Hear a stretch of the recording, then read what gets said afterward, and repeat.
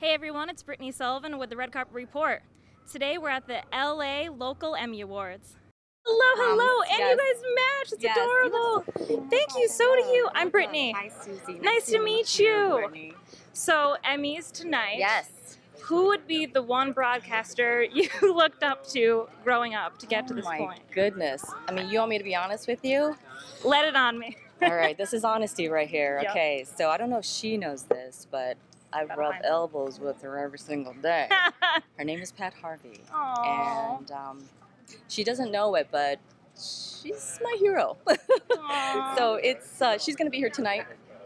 So definitely one of the many broadcasters I look up to, especially in the Los Angeles market. Yes, yeah. for sure. Yeah. Well, that's amazing, though, and and obviously you have an amazing date as well tonight. Support system right here. Yeah. My support system. Aww. It's true. My mom is.